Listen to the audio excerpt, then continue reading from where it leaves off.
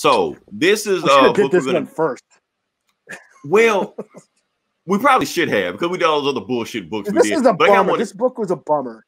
Well, that's why I want to save it for last, because I didn't want to like kill the mood for everything else. But this book is going on right now is called Represent Number One. Now we need to give some background about what Represent is, because you haven't heard about this book, and why you haven't heard about this book actually kind of pissed me off also, because this is actually a DC book, and they should have promoted this more than what's going on. So let's give some background. Now, for those who don't know, there was this guy named Chris Cooper. Happened about actually saying around the time that George Floyd. It was the day before George Floyd. It was the day before George Floyd, right? So he was bird watching.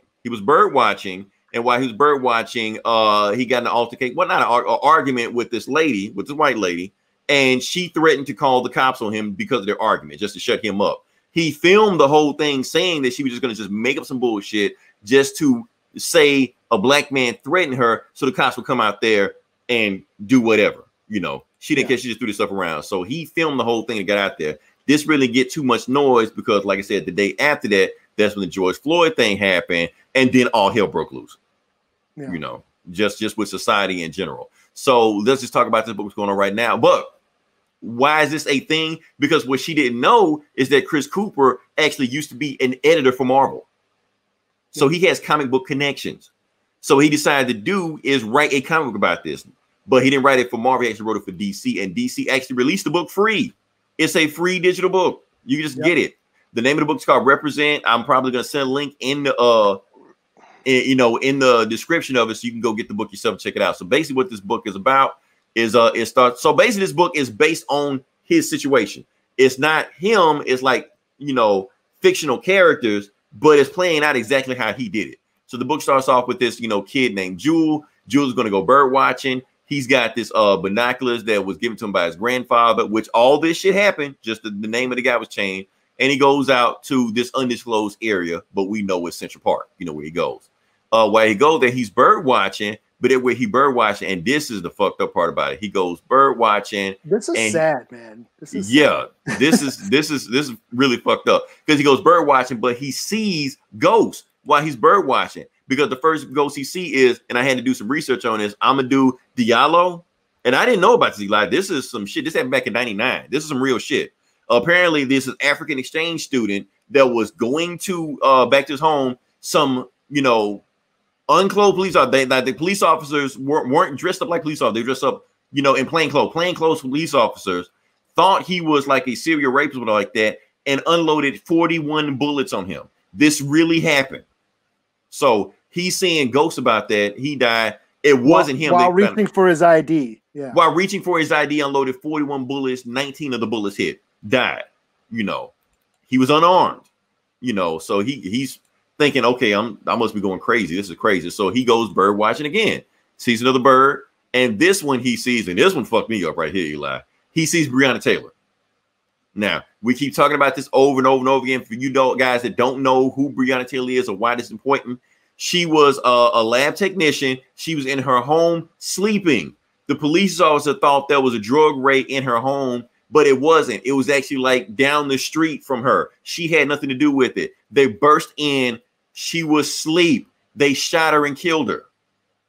Yeah. The police officer that did it have not been arrested at all. They have not been caught. That's why I keep seeing people saying, say her name, get justice for Breonna Taylor. That's what this is about. This comic is talking about some shit that's really happening, that recent happened. Matter of fact, I think that. And her boyfriend freaked out when they busted in. He thought, well, people were busting in, and he was defending his home because that's they had no warrant. They had no reason to bust in, because you can't just bust in the door, guns blazing, and just shoot up a place with unarmed people.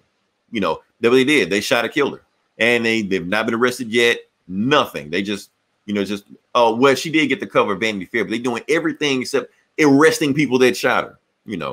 What are we talking about? Let's go back to the comic. Okay, so, and this is what really fucked up happened. He goes, since people saying get out of here, go do this. He goes to Central Park, and there's a sign that says protected wildlife, dogs must be on a leash at all time. Meanwhile, there is a dog running around with no leash, just chasing at the birds like that. Well, they said there's signs everywhere that your dog must have a leash. This really happened. Like I said, he's not making any of this shit. All the thing he's changing is the names. All this shit happened. He's telling the woman named Beth. We all know her name was Karen, but whatever. He's telling her name. Well, I don't think her name was Beth. I think her name is Beth. And she's basically, her dog's just running around, no leash. And he's basically telling him, your dog need to have a leash. There's signs everywhere that your dog need to have a leash, because if you don't, they're going to chase these birds away, you know, and it's causing a hazard, you know. And that's when he says, look, if you don't put a leash on that dog, I'm going to escalate the situation. You're going to do what? You're not going to do anything to me. Matter of fact, how about I call the police on you right now, since you want to argue with me while the dog is still running around with no leash on with it. And here's the fucked up part about it, Eli.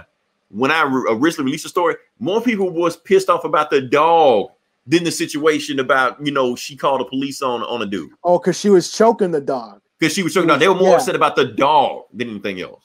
Yeah. They're like, she need to be arrested for that. Like, what? Okay, whatever. But like I said, that's the world we live in. So she's like, you're threatening me. You can't do to me. I'm gonna call the police. And while she's doing that, you see the ghost of all the unarmed black people that were killed standing behind him, almost like protecting him. You know, which in his mind, the situation he went through, that's what was going on. So he like, and while she's just saying, you're not gonna do this, you're not gonna do that, he just walks off from it, just goes about his business, just ignores her. And when he looks in the sky, he sees all the unarmed black people that died turned into angels, because they were protecting the whole time. Because his story could have turned out just as bad as everybody else's story, but it didn't. So that's the whole point he was trying to make. So then they showing like a real picture of him at the end, basically saying bird watching not a crime, you know. And I think this is a powerful story. And I think DC dropped the ball on this. They really should have got behind this. I don't know why they just dropped the free book and did no promotion on it whatsoever. That's kind of bad on their part. I think I heard about this through I think it was Now This or something. One of them online news sources dropped like a video. Right. That's how I heard about it. Right. I think I saw some rumors. But I didn't know it was out already until you said you were going to read it. I was like, oh, is that book that the bird watcher do? You know, like you gotta look for it on Comixology. Yeah. Like it's not there like in the free comic. You gotta like really. I had to search because I went to Free Comics that week and it wasn't there. I had to like search for Represent. Right. You know? So what I'm gonna do for everybody, I am going to link a free link in there. It's free. Download it. It's 16 pages. A quick read.